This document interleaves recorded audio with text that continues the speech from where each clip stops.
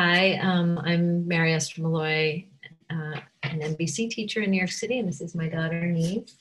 And Kristy had asked me to say a few things about our experience partnering. So as I was going through the MBCP training, it had not been on my mind at all to partner with somebody. And then at a certain point as I finished, I just got a sense of clarity, and I reached out to Kristy. Kristy got back to me, reminding me that years and years ago, a home birth midwife we know in common had actually suggested that she and I team up. So I took that as a positive sign, and we had some good conversations, and we decided to teach a September series. And for me, starting teaching MBCP, it felt just like a much safer start to have a partner who had experience with the curriculum. And as I think back to that first series, my memories are what? Well, I certainly know it was a time of adjustment for me. I had been teaching a mindfulness-informed childbirth class series in New York City for 15 years. So for me, there was a lot of adjusting to this curriculum and saying goodbye to some aspects of my own curriculum I was attached to, and doing a lot of that work. And so Kristy kind of had to put up with that. I learned so much from her, and as I was doing this first series, I was just so clear. I was putting in so much work to prepare for each class, but without Kristy there, it would have been double or triple, I felt. And instead, I got to learn aspects of the curriculum and kind of how it goes from the lived experience of it, rather than kind of thinking it through, muddling through, readjusting, learning.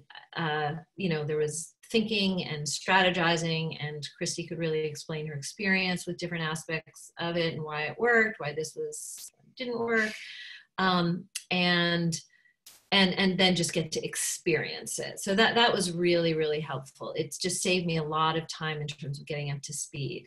And I mean, so some of the challenges of partnering together is, I would say, there just definitely been a number of times when I did have a certain vision where I thought it should go a certain way, again, based on my history of teaching a version of this. And I would let go, and Kristy would do it her way, and I would just be struck by the beauty of it. And like time and again, it has been so expanding when I come up against a sense that it really should be a certain way. So I've hugely appreciated that.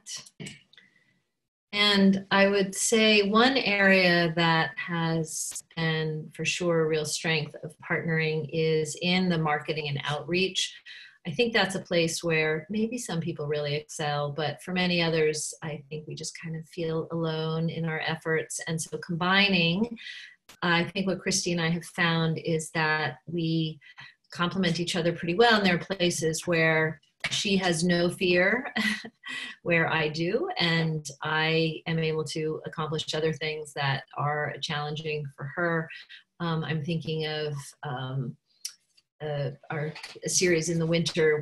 Before it started, we were approached by a local OB anesthesiologist who's very into mindfulness and doing research and teaching at a local hospital. And he got in touch with us about auditing the class, or maybe he just got in touch with us, I think. And anyhow, I felt kind of not sure what to do with it and a little frozen. And Kristy just got on the phone with him and struck up a nice relationship and invited him to audit the class, and he did. And it was a very great experience to have him there.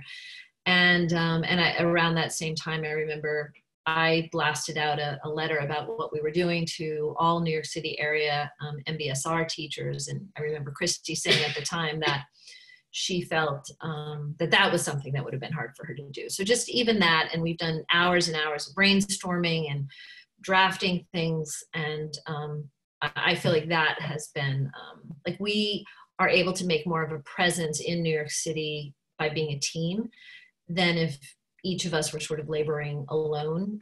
And so that feels really good. And I mean, just in terms of the teaching, yeah, I continue to learn so much from her. I appreciate the way we prepare for the class and think about the intentions and points to underline and all that. And one of the ways that we are getting ready to teach now over Zoom is we'll meet for about a half hour before the class starts, go over the basic plan, you know, places. I mean, we will have previously met to go over the basic plan, but then right before class starts, we touch base again. And then we will listen to one of Nancy or Luna's short meditations as a way to get to know them and just do a little practice before class starts. That feels really nice as well. And then of course the debrief after, you know, there's a lot of learning that happens when you get to think back through what you did and what went well, what was a challenge, what could be done better. And I feel like there are definitely a number of areas where our thinking together after really saved us repeating mistakes or repeating things that could be more skillful, we'll say that.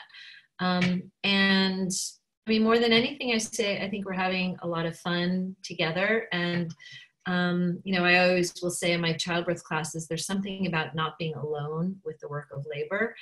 And I think there's something about not being alone with the work of teaching about labor and teaching mindfulness.